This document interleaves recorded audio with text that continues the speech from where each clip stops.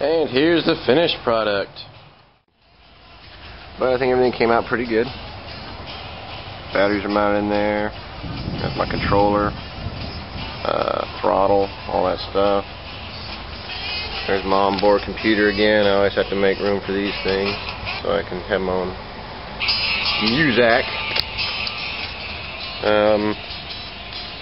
That seat came out good. I didn't show how I made that in the video, but that came out pretty decently. Paint is what it is. Anyway, I'll take it for a ride now. It just looks so damn cool. But, alright, I'm going to take it for a ride.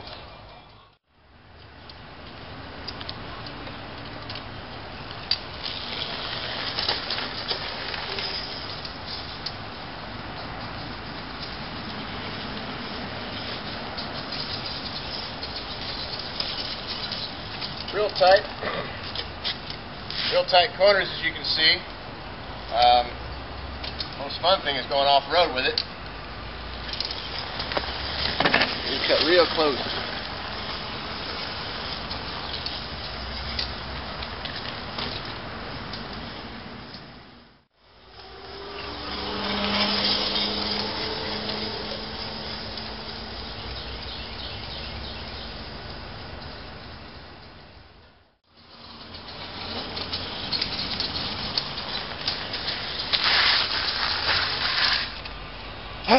Well, it's something to ride around, I guess. Take you guys on a little ride with me. Of course, this is a little difficult. I got one hand on the handlebars. Where this thing really shines at, though, is off-roading, because the shocks are super suspension-y, I guess is the right word.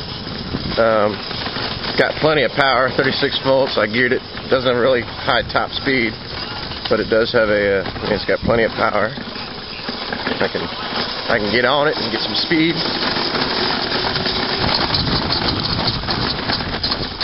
So this is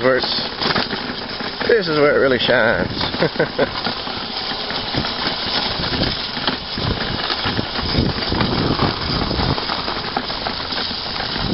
Nothing scares me. Big dips in the road, oh well, boom. It's almost like riding on an air mattress.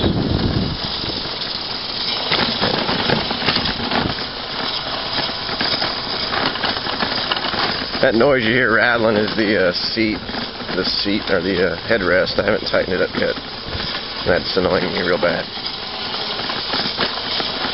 Oh well. Thanks for watching.